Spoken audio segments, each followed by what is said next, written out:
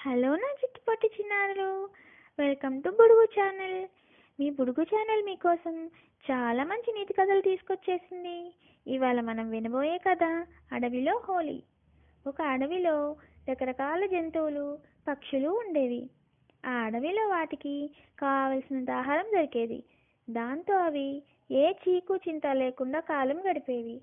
అయితే వాటిలో ఒకదానితో మరొకదానికి ఎటువంటి అవసరం లేకపోవడంతో వాటి మధ్య మాటలతో పెరిగే అనుబంధాలు లేకుండా పోయాయి. వేటికవే ఒంటరిగా తింటూ ఒంటరిగా తిరుగుతూ ఉండేవి. ఈ ధోరణి ఒక ఏనుగుకు నచ్చలేదు. జీవితమంతా యాంత్రికంగా అనిపించింది.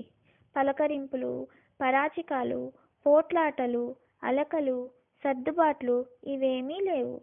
అన్నీ తినడానికే బతుకుతున్నట్టు, బతకడానికే తింటున్నట్టు కాలం వెళ్ళతీస్తున్నాయి.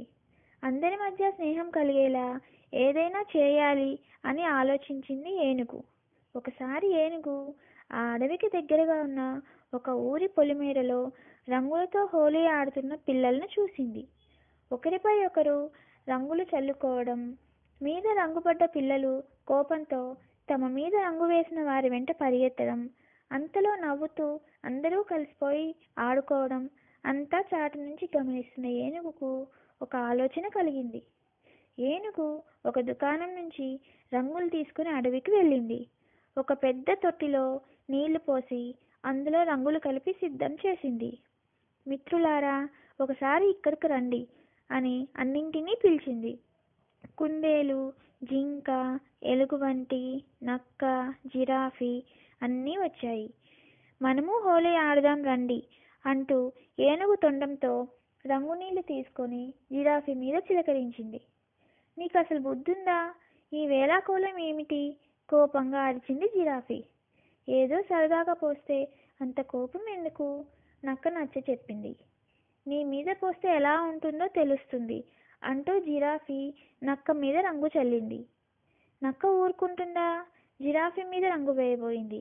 కానీ అది కాస్త ఎలుగుబంటి మీద పడింది. ఎలుగుబంటి నక్క మీద వేయబోతే నక్క తప్పించుకొని పారిపోవడంతో ఆ రంగు ఒంటి మీద పడింది. కుందేలు పకపకా నవ్వుతుంటే ఎలుగుబంటి దాన్ని రంగు నీళ్లలో ముంచి తీసింది. ఇలా ఒకటి తప్పించుకుంటే మరొకటి దొరికిపోయి మొత్తానికి జంతువులన్నీ హోలీ ఆడేశాయి. ఇక ఆ రోజు నుంచి వాటి మధ్య స్నేహం బలపడింది. అప్పుడప్పుడు పోట్లాడుకున్నా చివరకు అన్నీ కలిసి ఎంతో ప్రేమగా ఉండసాగాయి. ఈ కథ విన్న పిల్లలు మీకేమర్థమైంది? ఒకరితో ఒకరు స్నేహంగా కలిసిమెలిసి ఉంటే సంతోషం రెట్టింపు అవుతుంది. ఈ వీడియో కనుక మీకు నచ్చినట్లయితే లైక్ చేయండి. మీ సలహాలను కింద కామెంట్ రూపంలో తెలియజేయండి. మరిన్ని ఆసక్తికరమైన విషయాల కోసం మా ఛానల్ను సబ్స్క్రైబ్ చేసుకోండి. Thanks for watching.